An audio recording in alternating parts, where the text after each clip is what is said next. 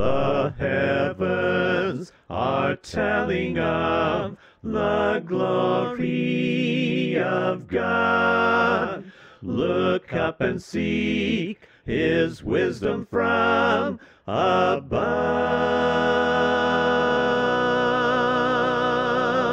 Is the Bible really from God? We've provided evidence to believe that there is a God, but this is a Bible study series, so let's get right down to that. Just because someone believes that there is a God doesn't mean that they will automatically believe the Bible.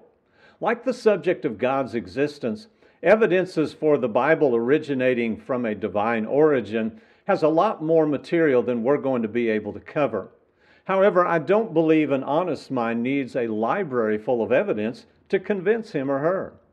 No one has to be bitten by a dog to know that that dog means business. With that in mind, allow me to present some of the evidence of the Bible being the product of divine inspiration. The evidence of prophecy for this study is going to be split between this video and the next two videos. Now, some people believe that the Bible is the product of the human mind, and they try to convince everyone that it's nothing more than a book of myths and legends and tales of superstition. Arguments often rest on questions like, have you ever seen a giant? Or how can someone live to be 969 years old?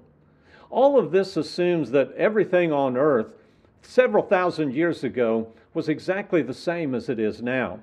A 9 or 10 foot man is physiologically possible whether any exists today or not.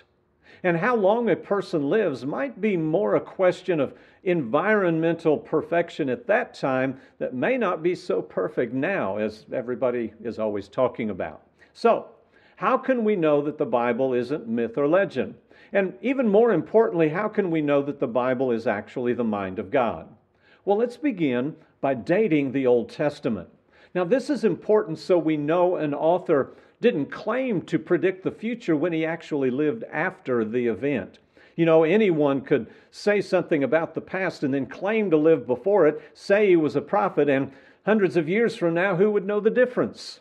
Well, all of the Old Testament was actually included in a Greek translation called the Septuagint version. That version, by the way, was in use in the first century. The date of this version, generally accepted as 250 BC, has been disputed, but not so abruptly as to affect any of the prophecies I'm going to point out in this video. These prophecies were fulfilled in the first century AD, long after any reasonable date for the Septuagint version. So let's start with when God would actually start or set up His kingdom. The Jews had long awaited the coming of the Messiah, the descendant of David, who was prophesied in 2 Samuel 7. But when would that take place? The prophet Daniel prophesied or pinned down that time by interpreting a dream of King Nebuchadnezzar. And while speaking of the fourth great kingdom after Nebuchadnezzar's, which would be the first kingdom, Daniel said this, "And in the days of those kings, the God of heaven will set up a kingdom which shall never be destroyed, and the kingdom shall not be left to other people. It shall break in pieces and consume all these kingdoms, and it shall stand forever." That's in Daniel chapter 2 and verse 44. If we look to history, the fourth kingdom would end up being the Roman Empire. And as we consult the New Testament, we read this in Luke chapter 3 and verse 1. "Now in the 15th year of the reign of Tiberius Caesar, Pontius Pilate being governor of Judea, Herod being tetrarch of Galilee," these are Roman politicians. And these words describe the time of Jesus' birth.